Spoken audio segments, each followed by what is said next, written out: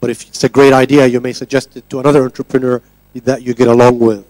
And people. So how much do you share? How much do you not share? No, he's asking how much should an entrepreneur share with you guys, because he doesn't want you to run off with the idea and he doesn't want other people to run off with the idea. How do you think about that balance? Elie? Yeah, we encourage the entrepreneur to share a lot. I mean, our business is built on understanding your business to the extent where we can assess the opportunity itself, but assess you as a person and as a team with your ability to actually execute and make it happen. That's one. Two is it's built on confidentiality and trust between us.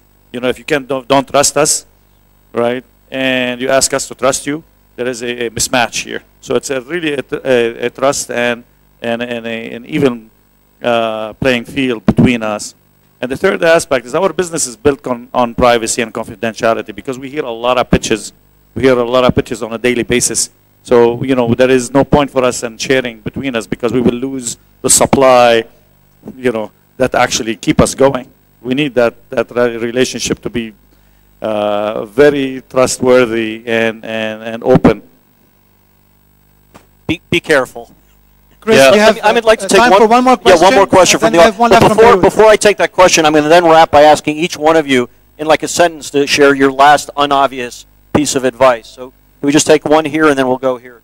Way in the back, please.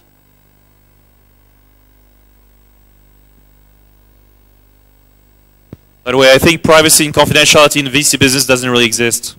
Yep. I think it's bullshit. We talk to each other a lot. We talk to each other a lot, and you should just know that once your ideas are out there, chances are people are going to talk.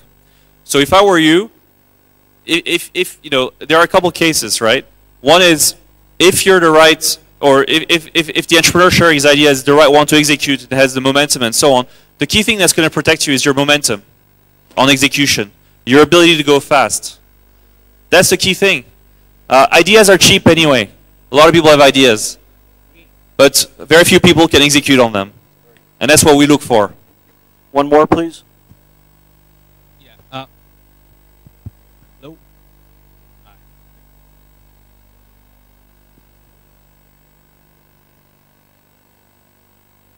Hello. Yeah, I have a question about going for second rounds of fundings. Now, this is a lot easier when you have a VC involved with you in the very beginning. But if you don't have one and your business is growing and now you're getting to the point where you want to go for a round of funding, and you're not necessarily in trouble, you're fine, but you don't want to continue your organic growth, but you want to leapfrog. How do you go approaching people? It doesn't seem like there's a gap. It seems like there's a gap between if you don't have a VC on board and then you want to get funded again, seems like there's no place to go. Maybe you can offer some insight on this. So you have existing investors that are not VC-like in terms of value adding. They're just Correct. passive financial investors, and Correct. you're looking to raise a second round of financing, and you're asking how can you go about doing that when you've got no one helping you with the introductions. Is that what you're saying? Correct. Okay. So, then in that case, this is your first institutional round, which means you're not treated any differently from any first-time raising. We would consider your first round personal money or like friends and family money. Right? So you're really like a first-time entrepreneur, first-time fundraising startup. You're not viewed any differently from the rest of the guys who are coming in looking for money for the first time. Right? In this market, in the region here, it's still a very small market, small community in terms of entrepreneurs and in terms of the investors. For example, Abraj Capital is known, and we have offices in 35 countries. But even in this room here, there are many known investors, and we are probably a handful. So you go to any conference, you go to any event, you are bound to meet the people that are investing in this region.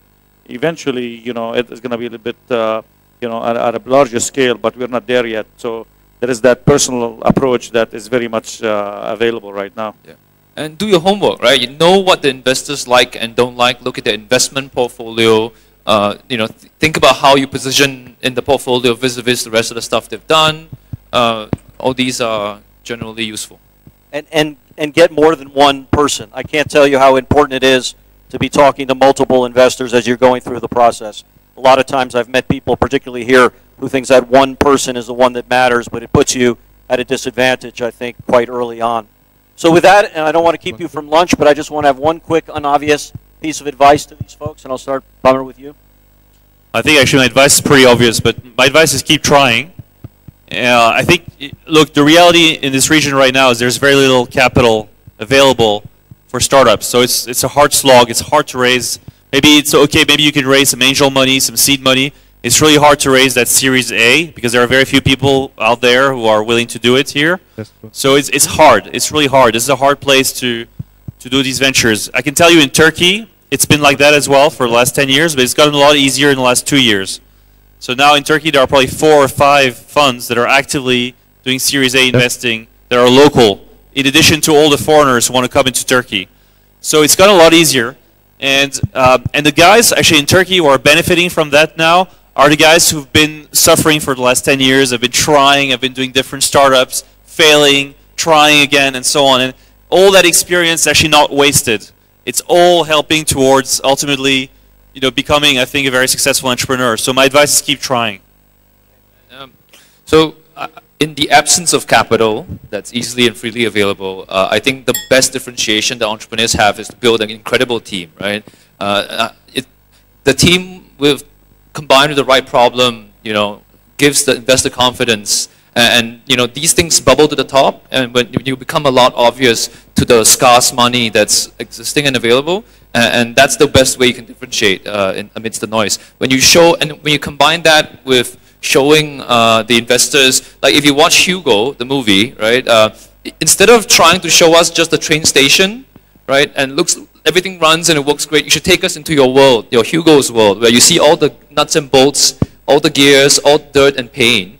And when we see the reality of how well and how difficult yet how well you try your best to do it, that's when the investors get a lot of confidence that this is the right team and you want to go with it, right? So that's my opinion. Yeah, I would second the team.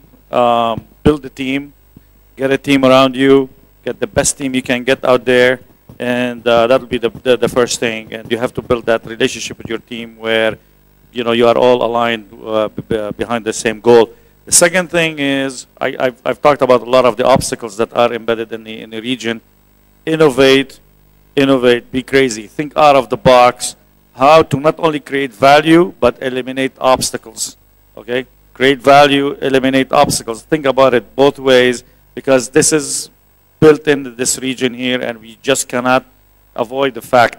And the third here is think big. I would keep, you know, I've been in this region here doing a lot of discussions and exchange with the local entrepreneurs.